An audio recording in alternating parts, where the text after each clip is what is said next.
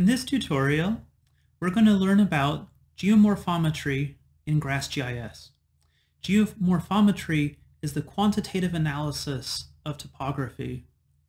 It includes analyses such as slope, aspect, curvature, and landforms. In this session, we're going to focus on the automatic classification of landforms and the extraction of landform features.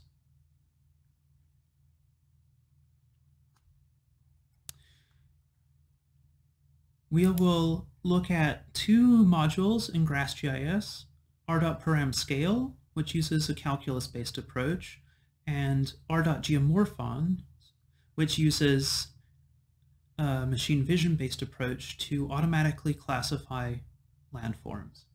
Here we see an example. These are landforms on Governor's Island, showing red, for example, for ridges, a ridge line going up this constructed landform, valleys on the pathways below, and yellow for the slopes. You can see other landforms as well, like spurs and foot slopes at the base of the slope. This is computed with geomorphons, and from a map of landforms, we can extract, using map algebra, individual landform types of landforms, like all the ridge lines.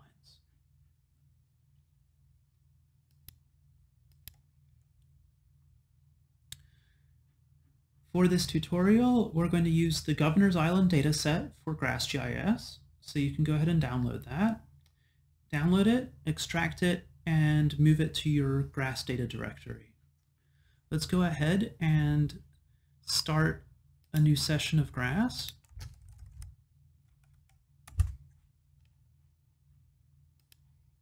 And we're going to open up the New York State Plane Feet Governor's Island location that we've just downloaded. The permanent map set has our reference data, including an elevation map from 2017 from a LiDAR mission and a time series of imagery. We will create a new map set, for example, called Geomorphometry. I'm going to create one called Demo.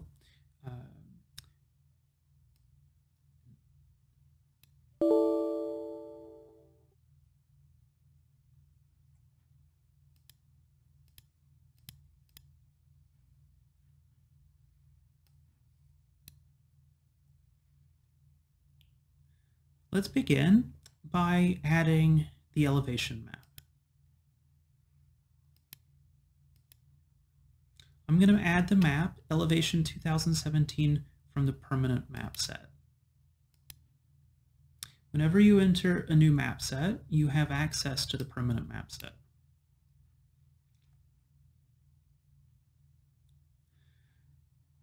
Around the elevation map, we see a lot of white space. These are null cells, and the red extent of our region is considerably larger than this elevation map. That's because the region's set to the imagery. If you look in the permanent map set, you can add one of the ortho photos, for example, imagery 2018. The extent of the imagery includes the piers around the island, for example, and some context. The region's set to the extent of this imagery, and that means the elevation map has white space around it that has null cells. We can check that with the query, whereas if you click on the colored part of the elevation map, you can see the elevation values: 9.3, 14.35, up to values like 62.1 survey feet. If we want to reduce our region just to the cells with no data, the cells with non-null data, we can use g.region. You can type g.region in the console to find that, or you can look in the Modules tab under Computational Region, Set Region, or under Settings, Computational Region. If we want to set our region to the non-null cells, we will go to the Bounds tab, and there's a zoom parameter that shrinks the region until it meets non-null data from this map. So we'll set the map to elevation 2017, run this, and it will shrink our region, shown by the red extent. The extent of our computational region, or our region for raster computations, is now set to the bounding box around the non-null cells in the elevation raster.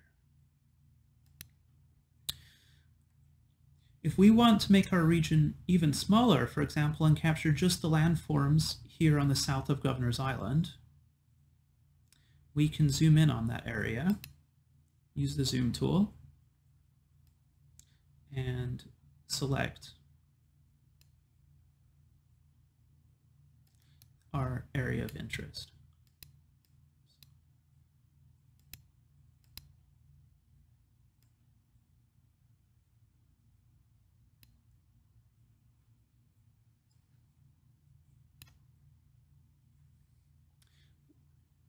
Once you have the area you want to study, you can go to various zoom options and set the computational region extent from the display. If I click that, now I've set my region just to what's visible on the screen here. I may want to save this now as a named region. So under the various zoom options, save computational region to named region. And I may call this, for example, landforms. The region focused on my landforms. I've already made this, so I will overwrite it. Now, if I zoom out a bit, I'll see the red extent of my region just focused on this area. If I want to, let's say, refine the size of this region, give it a nice, neat length and width and height, I can use g.region, and in the print tab, I'll print the current region. This will show me the bounds on the north, the south, the east, and the west. If I want to make a neater boundary, I can, for example, set the northern boundary to 189,850, the southern edge 189,100, the east 978,550, the west 976,850. And in effects, I can replace the saved region. So type in landforms and under optional, allow overwrite. Now if I run this and I zoom, refresh the display, or I go here to zoom options, you'll see that I've now set the region based on those boundary extents. So I'll set region, zoom to the saved region, and I'll zoom to the landforms region. Now, all my raster computations will be run just on this small region with the landforms. There's one more thing I want to do. I want to make sure I turn on a raster mask for the water. So I'll run the command r.mask, which you can also find under modules here under raster. You can also find it in the menu for raster, r.mask. So we can set a mask from a raster or a vector, and this will limit all raster operations to what's inside of the mask. So in this case, I'm going to use the shoreline, the vector map of the shoreline as a mask. Run that. Now, if I want to remove this later, I can go to the Remove tab, check this, and that will add the R flag to the command. If I run it, it will remove the mask. We'll do this at the end when we're done. We're ready to run our first landform classification. We're going to use the module r.param_scale, which computes topographic parameters with a calculus-based approach. Under modules, under terrain analysis, you'll see terrain parameters, r.param_scale.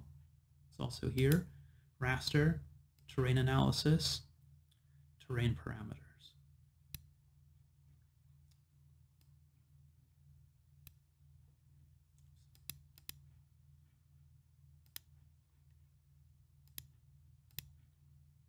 So in the required tab for r.param_scale, we'll set the elevation map, elevation 2017. For the output, we can call this landforms. r.param_scale can output multiple different terrain parameters, and we choose the one we want in the optional tab. You'll see morphometric parameter to calculate under method. We're going to set the method, in this case to feature. We have options of elevation, slope, aspect, different types of curvature, and feature. Feature is basic types of landforms: ridge, valley, peak and pit, and so saddle, and so forth. 6 basic types. We'll also need to set the size of the processing window. So this uses a moving window approach. A window of a set size moves across our computational region sampling cells. The size needs to be odd because there's the cell in the center and then the 2 cells for the smallest window possible, a window of size 3. There's the cell in the middle and the surrounding cells, making it 3 by 3 cells. So we can go from 3, 5, 7, 9. Let's start with 9. We're going to check allow overwrite. This produces a fairly fine grain where we're seeing the microtopography of the landscape.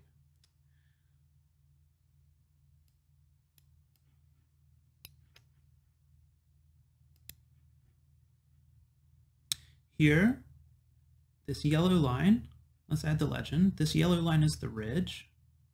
I'm going to add a raster legend for landforms. I'm going to quickly set the font settings in the Fonts tab. And apply. We'll right-click on this to resize the legend.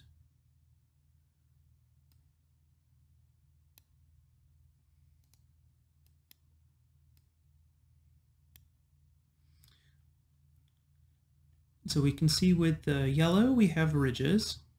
With the blue, we have channels. So for example, the pathways are being computed as channels. If we toggle between our landform map and our orthophoto from 2018, we can see, for example, that this pathway winding up the slopes has been classified as a channel, and that this primary ridge going up this landform has been classified correctly as a ridge. However, on the side slopes, we're seeing a lot of microtopography. For example, here we're seeing the side of the slope based on its curvature being classified as either ridge or valley, ridge or channel. This isn't, in this case, particularly helpful.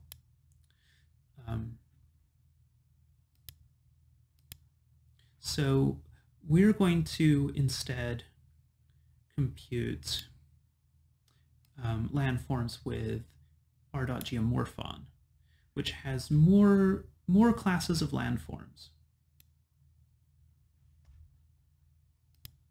So we've used r.paramscale. Before we go, let's look at the size of the processing window. If we increase the size of the processing window, we're going to get a more generalized result. We're going to stop seeing microtopography and we're going to see the larger landforms. So if we, for example, set processing size to 33 and run the module again, making sure you checked overwrite, then you'll see much more general landforms. Here we see valleys on the main pathways around the landforms. And of course, the ridge line is still classified as ridge, but a lot of the microtopography isn't showing up.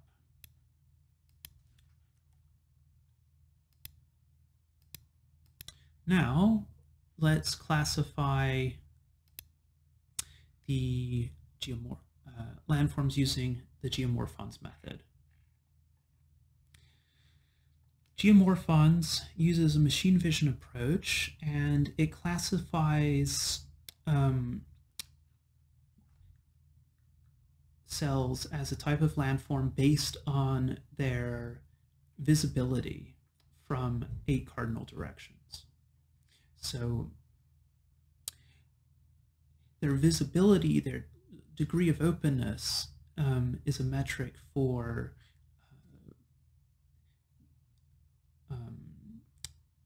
the openness and curvature of the terrain.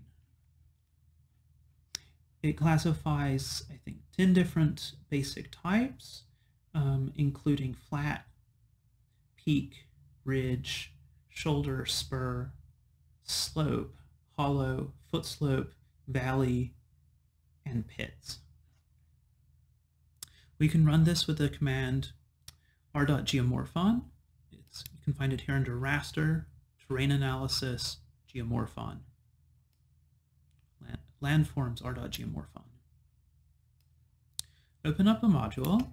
We're going to again set our input elevation raster to elevation 2017, the permanent map set. The following parameters are very important as they set the scale of the analysis. There's the outer search radius. I'm going to set this quite large to 36. The inner search radius, I'm going to set this to 6.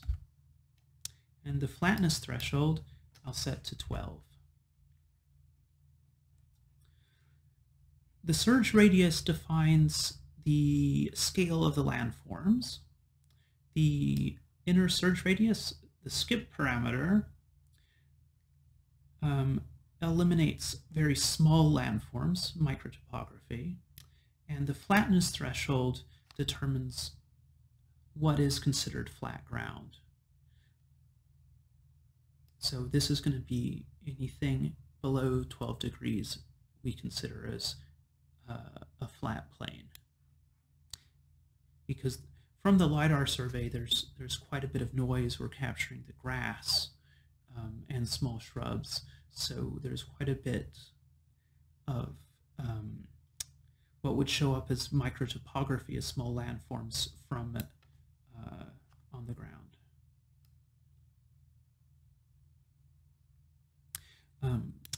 We need to go to the second tab, Patterns, and set an output. In the forms, the most common geomorphic forms, we're going to make an output map called geomorphons. If we hadn't already made a map called landforms, that would be a good name here. Then finally, under the optional tab, we're going to set overwrite because we're going to run this a couple times. Now you're ready to run the module, and it's going to compute our geomorphons.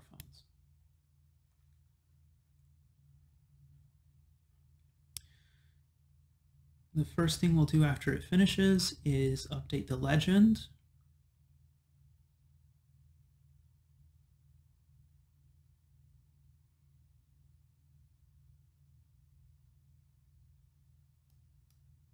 So I'm going to double click on the legend here, and under input, I'm going to change the map to geomorphons.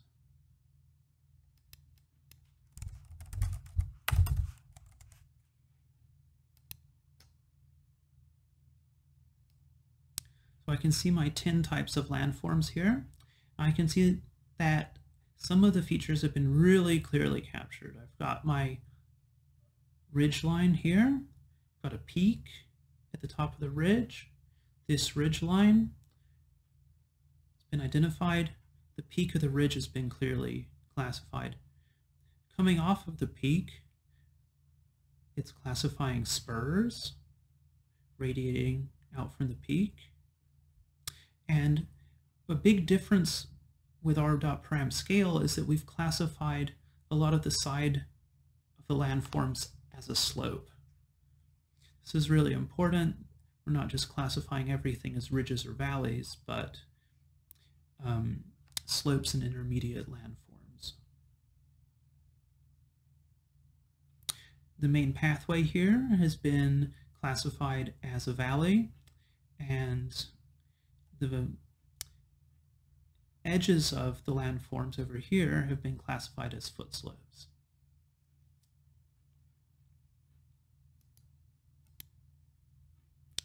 We can see clear landforms, clear patterns of landforms defining these quite neat designed landforms. With the high flatness threshold, we're getting these large lawns to accurately show up. These large lawns in the north and the east and the south clearly showing up as flat areas.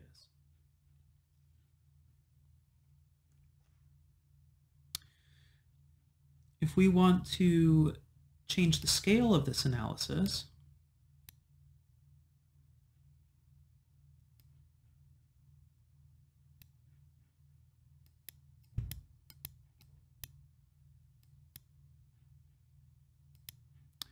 we can go back to the r.geomorphon command, and under the required tab, we can change the search parameters, for example.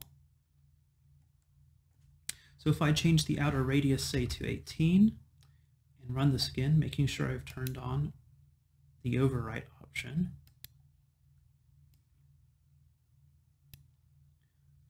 we'll see smaller scale landforms.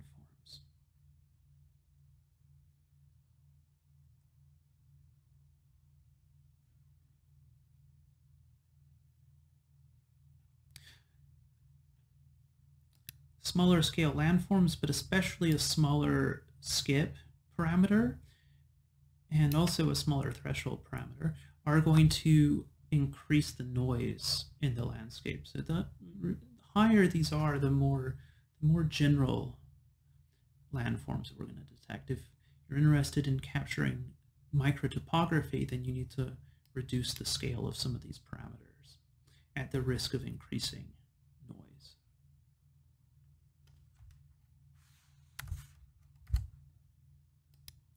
So run r.geomorphon until you're starting to see landforms at the scale that you want to have them classified. which we want to have them classified. This is the same as adjusting the moving window size in r.param scale. Our next step is to visualize our landforms a little bit better.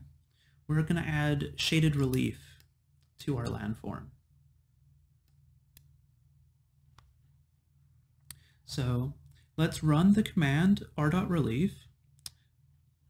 You can look under Module or in the raster menu. Raster, terrain analysis, and compute shaded relief with r.relief. Our input raster is going to be elevation 2017, and our output we can call relief. Optionally, under the sun position tab, you can change the altitude and azimuth. Changing the azimuth can be very useful for changing sun direction at different times of day. Changing the angle at which the relief is visualized.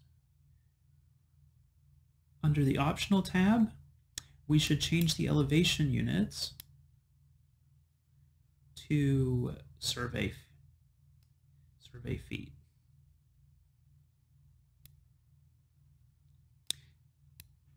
And we may optionally want to adjust the z-scale. First of all, let's run it with survey feet and see how much relief we're getting.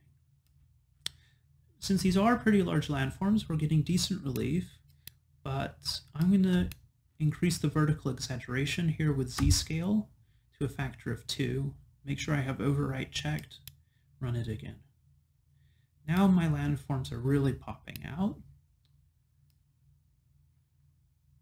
So I'll close this. But we set the units to US survey feet because by default r.relief will run in meters. Now we want to overlay the shaded relief with the landform map. So we're going to use the command r.shade, apply shade to raster. That's here under raster, terrain analysis, r.shade. Our shaded relief map is going to be the relief map that we just computed. And we're going to drape the geomorphons map on top of that. We'll name this the output shaded geomorphons.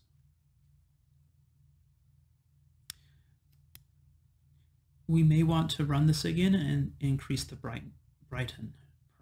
So I'm going to hit run. We'll see the result, and it's a little dark. So I'm going to increase the brightness. In the optional tab, first of all, I'm going to allow overwrite. Then I'm going to increase the brightness to, say, 45. Run it this again. Now, I've got a nice balance of brightness and shading.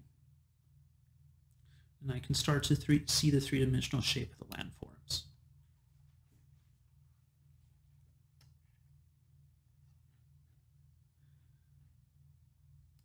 Let's zoom to the whole layer and see what it looks like. So right-click on shaded geomorphons, zoom to selected map. We can see the extent of the whole map. Comparing it with just the geomorphon layer, we can really start to see the shape of the landforms more clearly.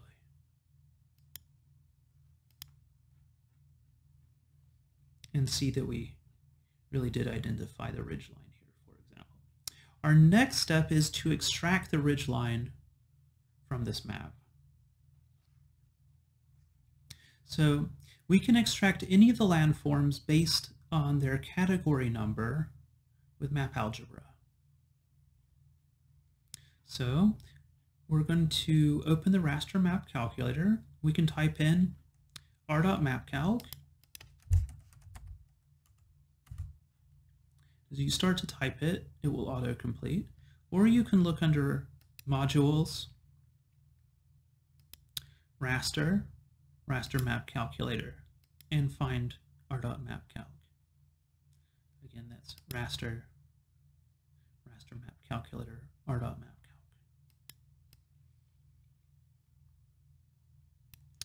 So we're going to create a new map, and we could extract any of these landforms, but I'm going to extract the ridges.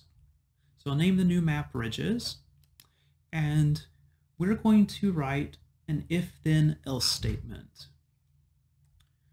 To see what functions are available, you can look here under Functions and pick the if_xab function, or we can just write it. If so, our if part of the statement is going to be geomorphons equals 3 for ridges. So if the map raster map geomorphons equals 3, the value of 3, which is the value for ridges, then we're going to write a value of 1.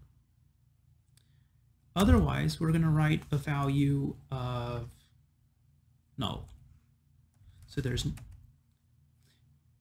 to be either no value if there's no landform, or if there is, a value of 1.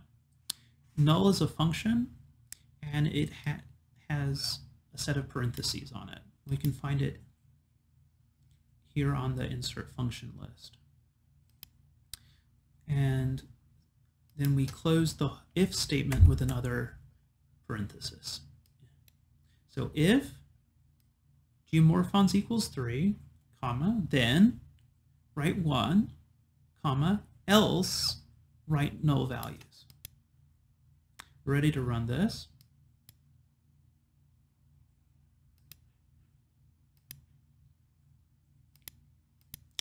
And if we turn on just the layer landform ridges, we'll see the ridges in our landscape.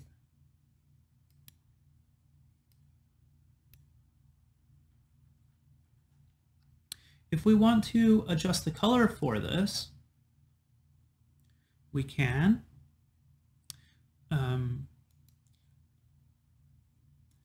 I can right-click here on the ridges layer and go Set Color Table Interactively. And it's going to show me the colors assigned to the values. I have no value as white, and 1 is set to yellow. I'll just change that, for example, to red, so that it matches the geomorphon legend.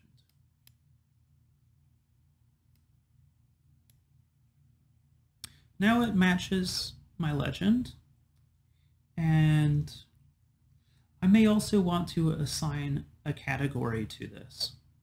So I can do that with the command r.category, raster, category, change category values and labels, manage category information, r.category. The name of the map is Ridges, and I'm going to go to the Define tab, and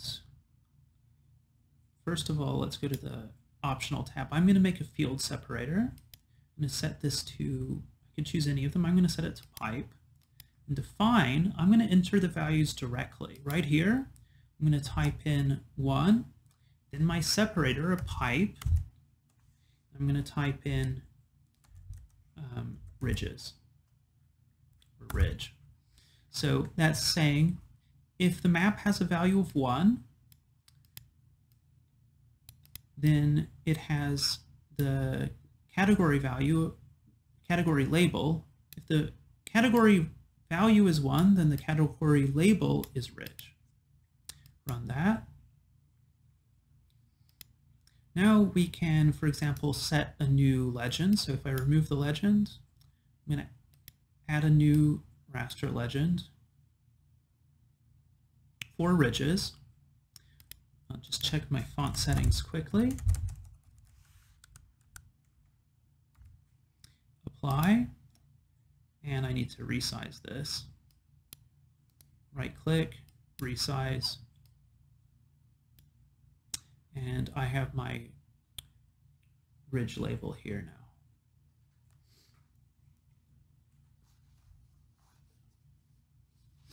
Our final step is to extract vector ridges. So let's vectorize the ridges so that we have a nice, neat vector format. We're going to clean up the ridges and reduce a lot of the small pieces. Let's do this by converting, first of all, from raster to vector. The command is r2vect, and we can find that in the raster tab, map type conversions, raster to vector, r2vect. It will also be here under modules, raster, map type conversion, raster to vector. Our input raster map is, of course, going to be ridges. Output vector map, we can also call ridges. Our output feature type will be areas. That's all we need. So run the module, and we see our ridges appear here.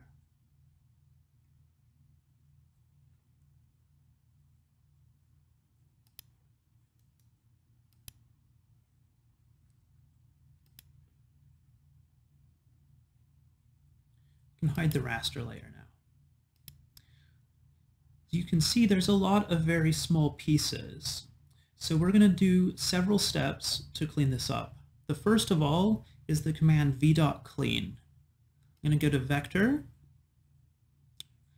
or we can do this in modules. I'm going to collapse the computational region into the raster tab. So I'm going to go to vector,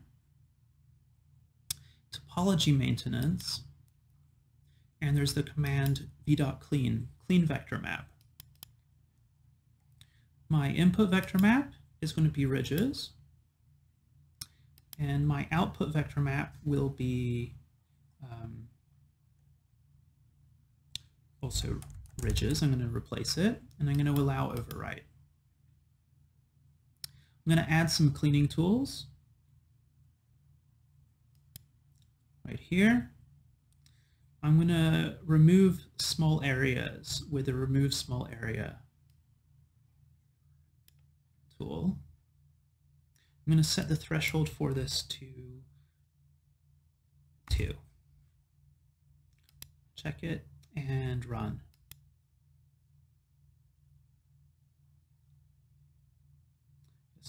I'll set the output here to ridges cleaned and run this.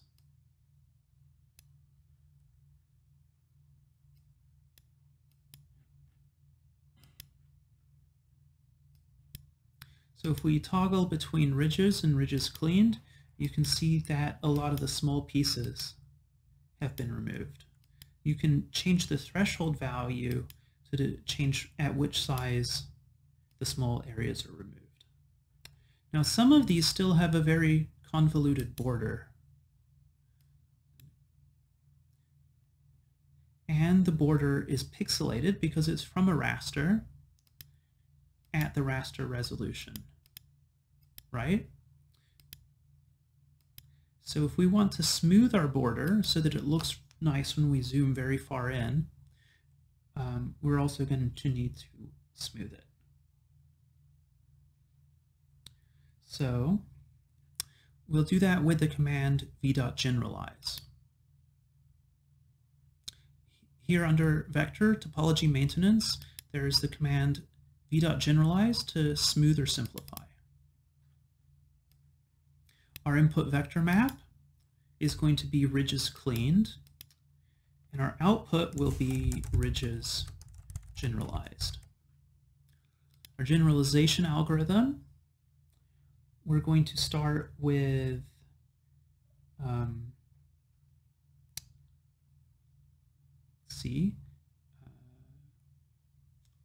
the Riemann method. We're going to set our threshold for this to 2.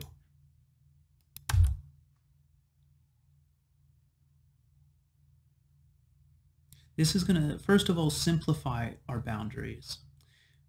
So v.generalize can either, there's algorithms for simplification and algorithms for smoothing. We're going to first simplify it with the Riemann method, and then we're going to smooth it with either the snakes or the Hermite method.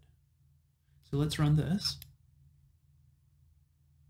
You can see that the border has been, and the shape has been dramatically simplified.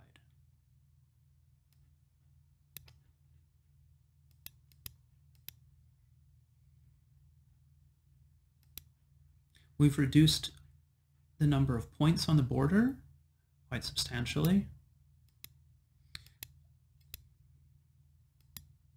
We're also changing the shape a bit. Now let's smooth this.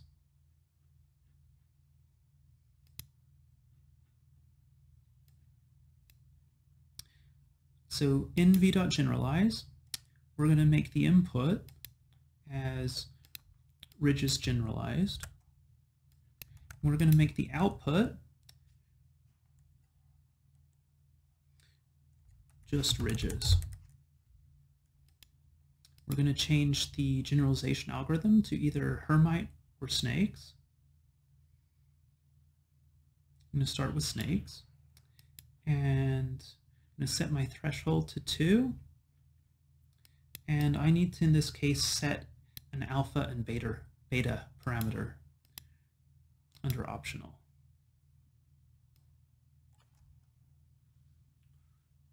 These are parameters just for snakes. I'm going to set them to 1. I'm going to run the command. I need to set overwrite. I get an error message because I hadn't set it. I'm overwriting the original ridges map.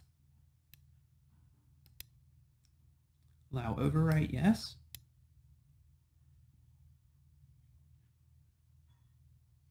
And if I turn on my ridges map, you'll see my nice smooth boundaries. So now my vector map of ridges has been nicely simplified and smoothed. If I want to change the colors to make this look more like a figure ground of landforms, I can do that. Double click to bring up the vector display menu. Go to colors, set the fill color to solid black. Optionally, we could set the boundary to transparent, or we don't need to. Now we have a nice vector map of the landforms. The advantage of this over the raster is that when we zoom in, we can zoom in as far as we want. We'll keep a crisp line, whereas the raster would be very pixelated.